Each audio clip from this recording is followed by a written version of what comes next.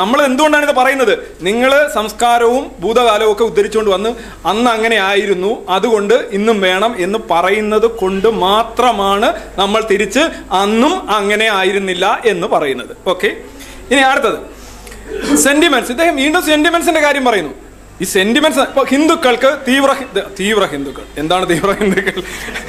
അല്ലെ നേർപ്പിച്ച ഹിന്ദു, എന്തൊരു ഹിന്ദു പോലെ ആയിക്കോട്ടെ, നിങ്ങൾക്ക് പശുവിനെ കഴിക്കണ്ട, പൊന്നു സുഹൃത്തെ, നിങ്ങൾ കഴിക്കണ്ട, നിങ്ങൾക്ക് പശു ദേവനാണ്, ആയിക്കോട്ടെ, ദേവനാ, നിങ്ങൾ തൊഴുകയോ പ്രാർത്ഥിക്കുകയോ എന്ത് വേണേലും ചെയ്തോളൂ, നിങ്ങൾക്കല്ലേ കുഴപ്പം. മറ്റൊരാൾ കഴിക്കണ്ട എന്ന് പറയുന്നതിന്റെ അന്തസ്സത്തെ എന്താ? അതായത് ഇപ്പൊ നിങ്ങളുടെ സഹോദരിയെ നിങ്ങൾ സഹോദരിയായിട്ട് കണ്ടോളൂ. നിങ്ങൾ ഇതേ അഭിപ്രായം തന്നെ നിങ്ങളുടെ അളിയനോട് പറഞ്ഞാൽ എങ്ങനെ ഇരിക്കും?